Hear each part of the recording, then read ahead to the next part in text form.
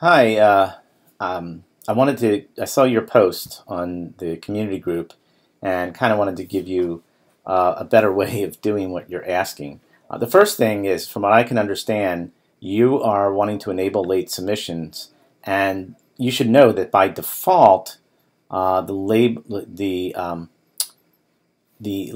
enable late submissions is turned on by default. But I want to show you a way to get to the global preferences and do this all in one fell swoop so that you understand how to do that. And I guess one of the things that, contacting the community group is great, but you should also talk to your rep about maybe getting together with a faculty advisor. And I'm Alan Shapiro. I'm one of the faculty advisors that work for Pearson. And we do the training on this. We also teach on the product, so we know how it works with students. But let me show you what I mean. So I'm going to go to any course menu item that happens to have a computer with a slash through it. I'm going to click on the icon right here for preferences. This is the global preferences. I'm going to choose activity preferences. And what you're going to see here is all the different activities that are possible: exam, skills-based, training, skills-based simulation, objective. And then what you want to do is click on the preferences or edit on the preferences from that, and you're going to see that you can make changes in one spot and it will affect every single item that's in your course without you having to go to every single one individually. Then what you want to look at is timing, because that's where enable late submissions is found. So you'll notice that it's checked by default, but if I wanted just to click apply to all, I can do that, and I can click OK, and it will change all the preferences there. So I'm going to go back into the edit here and into timing, because I wanted to show you another thing, by the way, which is enable grace period. And so enabling the grace period would reduce the amount of the possible score for the student for a number of hours or a number of days, a certain percentage, and then even up to a maximum of percent, up to 100 or 50%. So it automatically, so for example, if I chose 15%, let's say, for every 1 day it's late, let's just choose 100, up to 100%.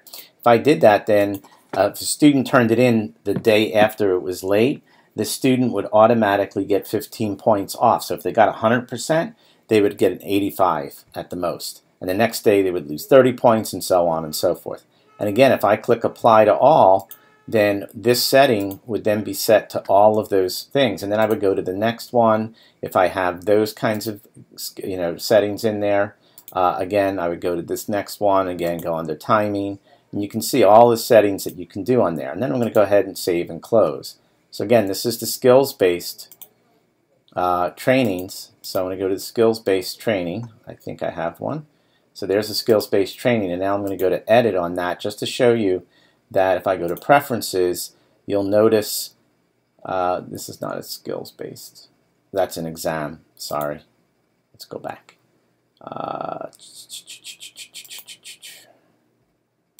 I'm not sure I have one in here.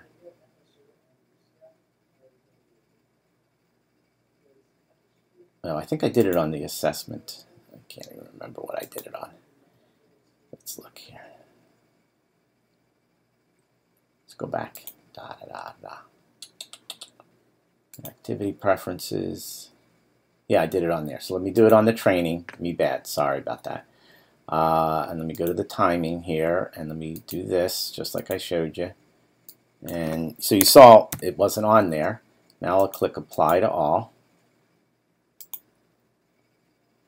And I'm going to click save and close. And now if I go here, crossing fingers, and go to preferences, notice that that got set, and that would be set on all of them. So hopefully that helps to understand how quick and easy it actually is. And of course, to set due dates on things, you can just take and drag the drag the whole folder down and click save, and that sets the due date. So now if the student completes it the day after, you'll have to go into this instructor notifications, and then you have to go to past due submitted, and when you click on that, you'll see a list of students' names, and then you can checkbox and accept or decline those late submissions. Sorry for the long video, but I hope that helps you. And really, again, if you need any more help, please contact your sales rep, and they'll get you in touch with one of us faculty advisors.